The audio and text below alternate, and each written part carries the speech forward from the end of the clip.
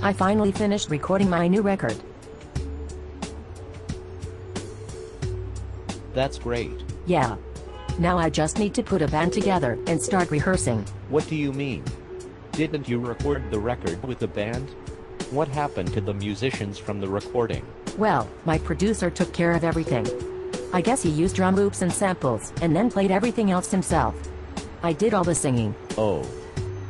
So where are you going to find musicians for your band? On Craigslist. That's where I found musicians for my last band. Okay, but that last band of yours totally sucked. What makes you think it will be any different this time? Well. Plus, why do you want to put a band together anyway? To play gigs all over town. Oh god, you are so fucking delusional. What is the point? Do you expect to get good musicians to do whatever you want without paying them? You're fucking dreaming. You'll be lucky if you can find people who can even tune their instruments.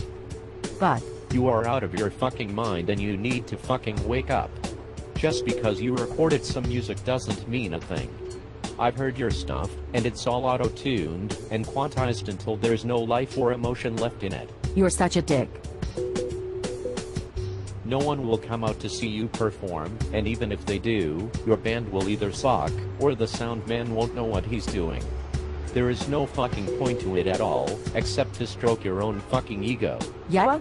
Well, fuck you. You don't know anything. No, I guess not.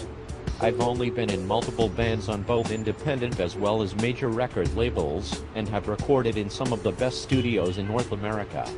Oh, and I also worked for the world's largest record company for 6 years. But yeah, I don't know anything.